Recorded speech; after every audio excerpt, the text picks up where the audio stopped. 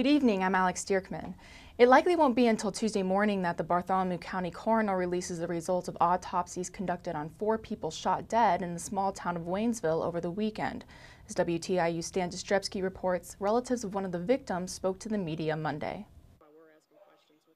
Thomas Smith's sisters remember him as an athlete and a former Marine who was trying to overcome what they would only call mistakes. Smith is one of 4 people killed inside a stone house in southern Bartholomew County. By Monday, police had barricaded that area and the town was overrun by news trucks, reporters, and photographers.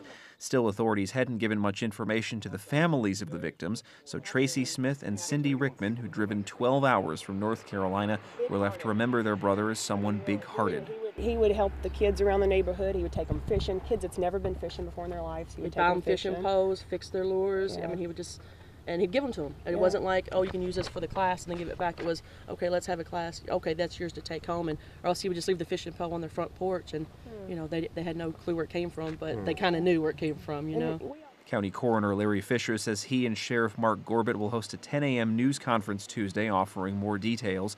Fisher confirms the 4 victims were shot to death but couldn't yet tell with what kind of weapon or ammunition. Police on the scene Monday had no comment on the case.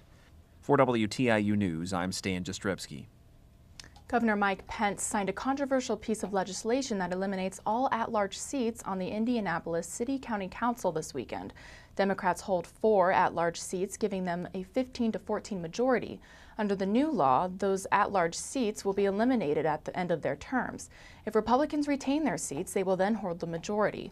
Governor Mike Pence says he knows the law is divisive, but he signed the legislation because it gives the mayor more authority over the budget, a provision the governor says will encourage economic development. A former Monroe County auditor faces 7 felony charges for allegedly making personal purchases on her county-issued credit card. Charges were filed Monday against Amy Gerstmann. Court documents indicate Gerstmann used taxpayer money to buy clothing, airline tickets, and hotel expenses for a personal trip to Key West, Florida. And Indianapolis public schools briefly halted online ISTEP testing Monday morning after a new network issue disrupted the exams. Other disruptions occurred in late April. At this time, 42 schools are 90% through testing, but others have 30 to 40% left to go. Members of the State Board of Education have called the disruptions disastrous. And here's a look at the weather.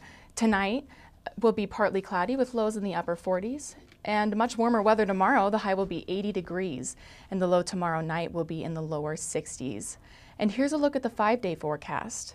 A chance of thunderstorms beginning on Wednesday and will continue into the weekend. For WTIU News, I'm Alex Dierckman.